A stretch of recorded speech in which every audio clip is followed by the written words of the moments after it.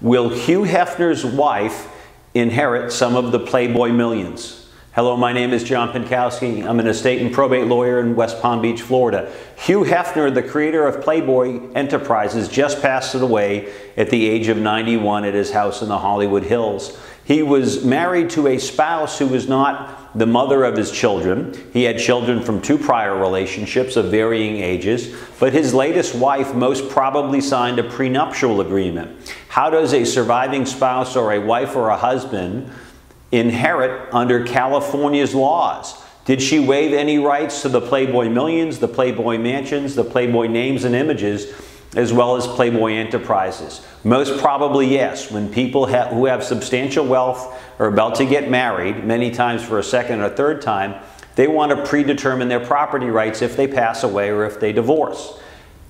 That's why a lot of estate planning attorneys prepare a prenuptial agreement or a postnuptial agreement. Whether his wife inherits any of the Playboy mansion, Playboy Enterprises, or any of his intellectual property or other business interests remains to be seen. Here in Florida, spouses or surviving spouses have very, very valuable property rights, and you're guaranteed an inheritance no matter what the will says, unless you waive those rights, such as in a premarital agreement.